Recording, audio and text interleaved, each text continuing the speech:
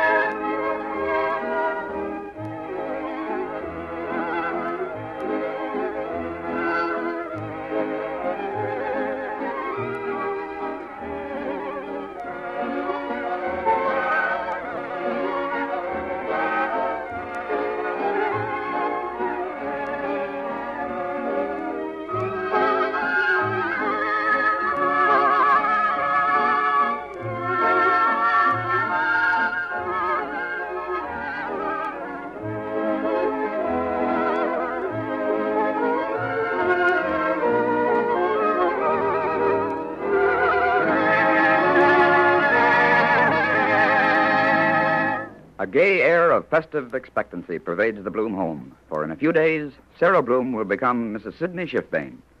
Sarah's younger sister, Yetta, is in the living room with Mama as the doorbell rings. Answer the doorbell, Yetta, but don't unwrap anything. Yetta, did you hear me tell you to answer the door? I'll answer it. Answer it before it goes away. He won't go away. Don't worry. Don't holler. I'm answering it. Package for Mr. and Mrs. Sidney Schiffbane. I'll take it. Fanny is his. Okay. Yetta, give him a dime. Well, where'll I find one? In the blue vase on the mantelpiece. Mantelpiece, Ma. By piece. We bought the whole thing. Here you are. Thanks, sister. Shall I open it? Nobody opens anything but me. I'm the opening hop department. And besides, every time you open up a package, you get the whole room full of eczema. Oh, you mean Excelsior, Ma. I mean hay. Honest, we got so much hay, we could open up a delivery stable. Listen, Ma, if you're not sure of a word, why do you use it? It's not delivery stable, it's livery stable. And why don't you use only the words you know? Sometimes you embarrass me terribly. Yetta, how can what I do embarrass you? Aren't you old enough to know that the only way you can be ashamed is to do something yourself that's wrong? What I do is my business. I know, Ma, but you're always using a word in the wrong place. Let's quit talking about voids and open up the present. Honest, we're terrible. In a few days, your sister's going to be married. Presents coming in, fast and infuriated. And we are wasting time talking about voids. Let's leave the voids go till after the wedding. They'll still be there. Oh, I'll cut the string. Whatever you do, don't do what you did yesterday. What did I do yesterday? You cut the string with Papa's razor. Oh, I didn't hurt it any. You didn't help it any. Well, where's the scissors then? In the sewing basket. Be careful, they're very sharp. Okay. Look, Yetta, cut right here. Ain't that elegant string? I'll bet it's our sale present. Who do you think it's from? Well, let's open it and find out. Yeah. H-A-L-L. Hall and Company. Ltd. What means Ltd? Means limited. Oh, the poor company. Why, they're limited. Oh, that doesn't mean anything. That means incorporated. Uh-huh. You see, even they make mistakes in voids. No, it's just another expression for incorporated, a synonym. Spices? Who sent spices for presents? Who said anything about spices? You did, Yetta. You said they were in the cinnamon business. Oh, let's open the present, Ma. Now what? I wonder who it's from. You think Mrs. Fink? It's heavy. She always said something big, so it'll show. Oh, open it up, for goodness sake. Can't Ma. I have a little pleasure? But I think you'd get more pleasure opening it up and looking at it instead of looking at the box. Man, child, no present is ever as nice after you open it as before you open it. No matter how elegant it is, still before you look at it, you always imagine something eleganter. There's no such word as eleganter. Then how do you say if one thing is elegant and the next thing is still eleganter? You say more elegant. Uh-huh. You got to use two voids, huh? Sure. I'll bet that's the telegraph company put that up. They want to get 2 cents more. For the love of Mike, Ma, open the box. All right, yes, so be careful. Put away the hay, huh?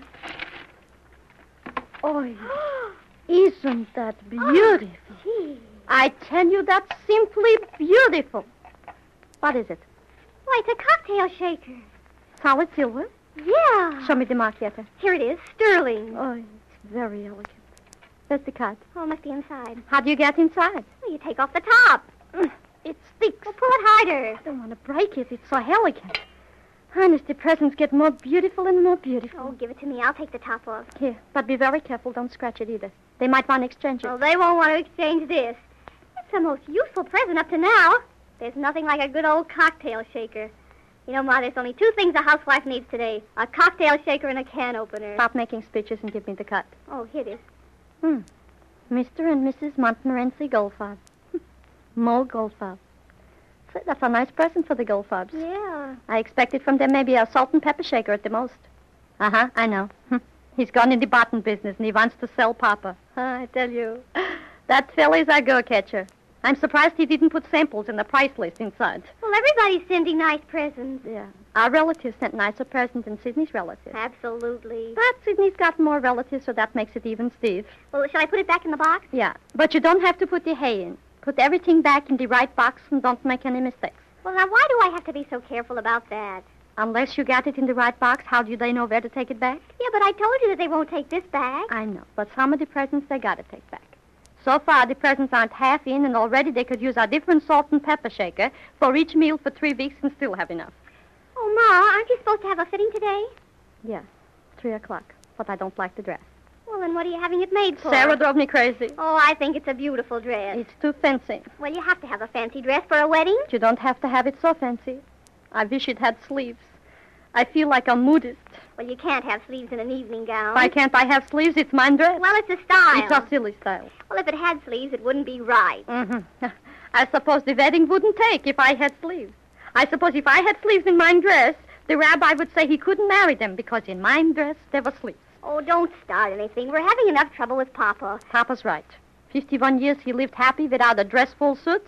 Now he's got to spend $90 for one. Not a dress-full suit, Ma. A full dress. Whatever you call it, it's a silly suit. The coat is cut off on the side. Down the back, it's too long. Along the side of the pants is ribbon. He can't even wear it to the office afterwards. Well, he's got to get one. Why can't he wear his tuxedo? He looks cute in that. Now, there's no use arguing, Ma. He's got to have a full dress. He'll get it, but he won't look so good. You know Papa's bow-legged, and with a suit like that, makes it worse. Well, he can wear it again when I get married. Yetta, do I have to go through all this again when you get married? Oh, don't kid me, Ma. You know you're enjoying every minute of it. Well, I hope that when you get married, my dress is still in style. One dress without sleeves I can stand, but 2 of them, that'd be taking advantage of good nature. All right. When I get married, you can wear the same dress. You bet your life I... Say, if you get married, will you have Mrs. Fink to your wedding? Well, considering that I'm not even engaged or running around with anyone that I might marry, I certainly think it's a little early to ask that question. Still, whoever you marry, you would have Mrs. Fink, wouldn't you? I don't know. What's the matter? You mad at Mrs. Fink? No, I'm not mad at her. Well, then you'll have her. And if you think I'm going to wear the same dress to both my daughters' weddings and have Mrs. Fink make funny faces... Oh, she wouldn't remember, Ma. Mrs. Fink wouldn't remember, huh? If it was 200 years later, and every day in those 200 years Mrs. Fink had gone to 3 weddings, still she'd remember a thing like that. I'm surprised at you yet. Another present. Answer it, darling. Yeah, we want me to put this away first? Yeah, put away the shake-up and I'll answer it. Okay. What's the matter, Jay? I forgot my key. I thought you was a present. Presents are coming. Of course, presents are coming. Jake, did you try on the suit? Haven't I got enough troubles without that crazy suit? $90 it cost and no sides to the coat. What kind of troubles can you have? A nice business you got. 2 lovely daughters. 1/2 of them married off already pretty near. To say nothing of an elegant wife like me. Becky, don't make jokes. I'm saving mine crying for the wedding. Save your crying for after the wedding. What's going to happen after the wedding? I know. It's coming in bills. That's all right. You'll pay them. You don't begrudge your daughter a little money. I just found out they're going on a honeymoon. Of course they're going on a honeymoon, Papa. What kind of a wedding would it be without a honeymoon? That's non-union. Do you know where they're going? Niagara Falls. Niagara Falls, nothing. I wish they were going there. What difference does it make where they're going? It don't make no difference where they're going. It's the coming back. No matter where they go, they gotta come back. Even I know that. Wait a minute, Mama. They're going to Europe. Which Europe? How many Europes is there? You mean the one on the boat? Of course, the one on the boat. You mean the Europe Charlie Lindbaum flew to? It's a Lindbergh, Ma. Yeah, they're going there. What difference does it make to you where they go? Nobody's asking you to go with them. A honeymoon is a private affair, not an excursion train. But who's going to run the business while Sidney's gone? What business? What business? The uniform business. You'll run it, Drake. Don't worry. I don't even know the names of some of the machines. What do you have to know the names of some of the machines? Why, you taking them out to lunch? Mama, you're talking like a fool now. Yeah, I suppose you're talking sensitive. You come home worried like something happened because you don't know which machine is called Isidore and which machine is called Geraldine. Call them anything. Make up names. They're your machines. Who's to stop you? Becky, before I get a worse headache than I've got, let me explain Go to you. ahead and explain. I wouldn't understand you anyhow. If Sidney goes to Europe, the least he can be gone is 4 weeks. Meanwhile, we've got orders, big orders to fill, and I don't know how to fill them. Can't he show you? In 1 week, he can show me. It's very difficult. Now I understand. You mean you can't teach a new trick old dogs? If he goes to Europe, I'll go crazy. Tell him not to go then, Jay. If I told Sidney not to go, even if he wasn't going, he would go. Well, don't worry, darling. Maybe he ain't going. But I heard him with his own face tell a customer. If he goes to Europe, he'll get more business. Every lining has a silver cloud. I tell you, if he goes, we'll lose the business we've got. And if I tell him not to go, he'll sure go. And if I don't tell him, he won't know I don't want him to go, so he'll go. Why does he have to go to Europe? Why don't he go to Paris? That's nice, too. Paris is in Europe, Ma. Since when? I thought it was in France. Paris is in France, and France is in Don't Europe. holler at me. I didn't do it. Some king did it. Hey, quit talking about kings. What are we going to do? Papa, wait till Sidney gets here. Never cross your bridges until your chickens is hatched. I'm not worried about chickens. I'm worried about the uniforms. There is Sidney. He'll tell us. Oh, here he is. He's getting out of the car right now. Look at him. Look at him. He's standing there laughing. What's he got to cry about? He's going, you're staying. Let him in quick, Yetta, like he was a present. Bye-bye. Hello, folks. Where's Sally? She'll be right here. Tell me, Sidney, where are you going after the wedding? We're going to rent the car and take a little motor trip.